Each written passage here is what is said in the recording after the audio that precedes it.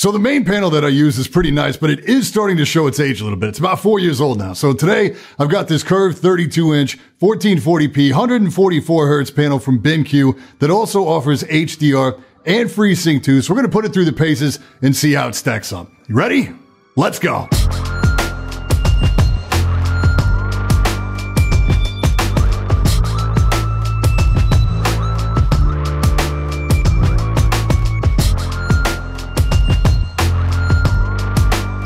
Yo, I'm Brian P. You're watching BadSeed Tech, and today we're checking out the EX3203R curved gaming monitor from BenQ. For transparency, this was sent out directly from BenQ for the purposes of this review, but as you should know by now, doesn't affect my review in any way. So we've got a 32-inch curved 1440p panel with 144 hertz, 4 millisecond graded gray, FreeSync 2, HDR support by way of HDR 400. It'll get you for just under $600 pretty much anywhere you find it. Direct from BenQ. At the time of this video, it runs $538. This is a VA panel, and versus a TN, it's got some big advantages in terms of color saturation and really deep blacks. In terms of color, this thing really pops. Like, they're not the most accurate colors in the world. It wouldn't be my first choice for editing a video, but in terms of gaming, it's really fun. And you don't get any of the backlight bleed issues normally associated with like an IPS panel either. The main thing you sacrifice, if you could even call it that, versus a TN panel is speed. So this will have a 4 millisecond response time as opposed to a TN that normally comes in at 1 millisecond. To me, this is irrelevant. Matter of fact, I have yet to meet the person that can feel the difference between those two. One potential drawback of the 32-inch size at 1440p is that you can't see the individual pixels. This all comes down to pixel density. So like on a 24-inch panel, you most likely won't be able to see the individual pixels on 1080p.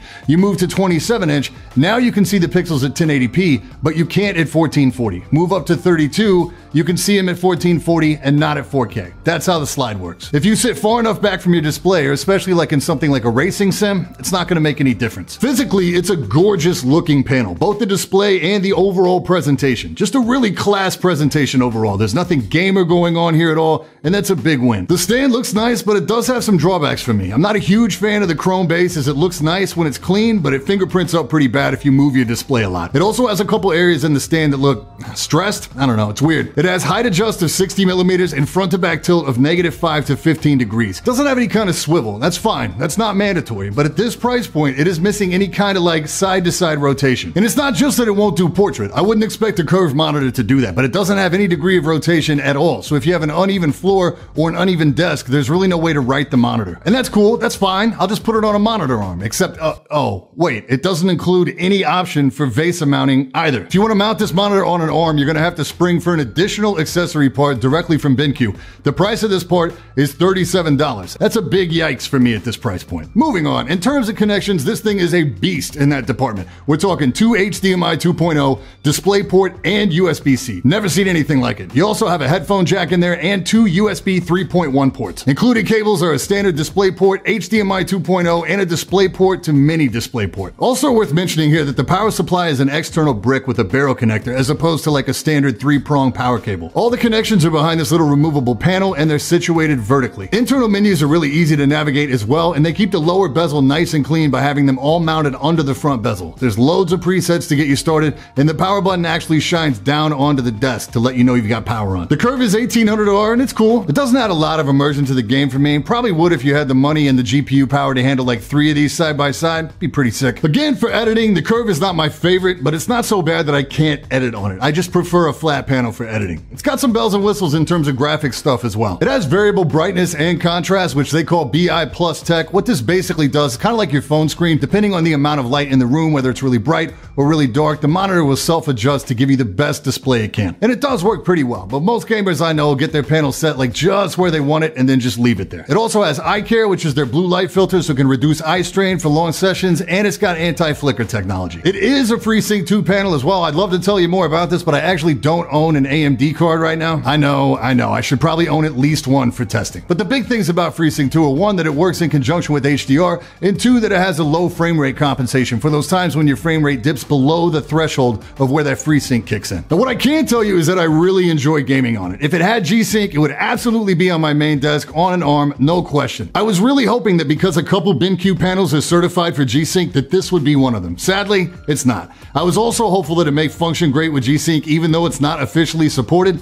It does not. And it's not just like an errant menu screen thing. The whole image has greatly reduced tearing with G-Sync, but it also exhibits like this really weird full screen jitter that's either not too bad or really, really bad depending on the title. On pretty much all accounts, if you're on an NVIDIA card, it's just better to run with the G-Sync off. And I'm spoiled. It's still 144 Hz panel, so at that level, the tearing might not even bother you. So there's an undocumented setting in the menu that allows you to switch between regular FreeSync and enhanced. The first thing about this is it didn't matter which setting I used, it offered no tangible performance increase for G-Sync compatibility. The G-Sync stuff is weird too because I can't duplicate it every time. It's really sporadic. Like I'd get jitter in some titles. Sometimes the menu screens would flicker whenever I hit escape or tab. Or like in Division 2, sometimes when you're just running around, or like especially when you go into the inventory screen, sometimes the display would just blank out for a few seconds and then come back on. But the big thing is that in trying to research this setting, I found numerous complaints from people that were using AMD cards that had really bad issues with ghosting or smudging with this panel. And it didn't seem uncommon. All I can tell you about that is that I've used this panel very consistently for about 3 months time now. You've actually seen gameplay footage from it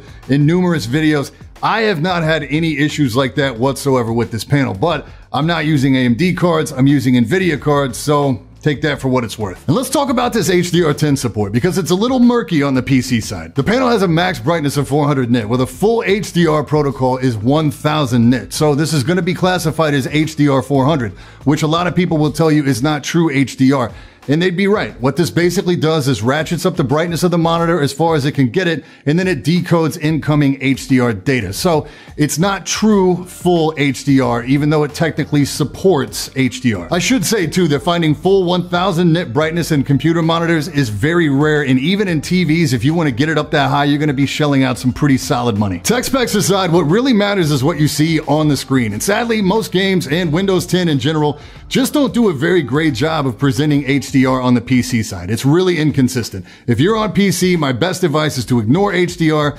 Outside of HDR, it's still a very impressive looking display. But on console, this monitor unlocks a lot of options. I tested on an Xbox One as my PS4 is not the Pro version. It'll do variable refresh. It'll do 120 Hertz, assuming that your console and whatever you're playing can achieve anywhere close to that frame rate. It does HDR, and the HDR on Forza Horizon 4 off the Xbox actually looks really good. The one weird thing is that the Xbox sees the monitor as UHD, so I don't know if it downscales or what, but it still looks super good. Value-wise, this monitor is a really strong contender for best all-rounder, particularly if you're on an AMD card. You've probably seen this monitor in the background on my test desk for quite a while now. That's no accident. Colors pop big time, and I don't think there's any doubt that BenQ makes a quality monitor that you'll own for a long time. There are so many monitors out there now, but I still didn't find a lot when looking for this specific feature set. There's a Samsung C32 HG70 QLED display out there for like 500 bucks. The ROG Swift XG32 VG is out there. You're going to get VESA mounting with that, but you are going to give up one HDMI port, and the FreeSync on that is only Gen 1. So if you know of something out there that's a competitor at this price point or is a much better deal, let me know in the comments, but I feel strong enough about this panel that it gets a really solid recommendation from me. I really wish this stand had some degree of rotation, and it's a real shame that there is no VESA mount options included in the box, but because of the numerous connection options, it's really versatile. I could see this being a solid choice for a streamer too, because it supports high refresh from the PC,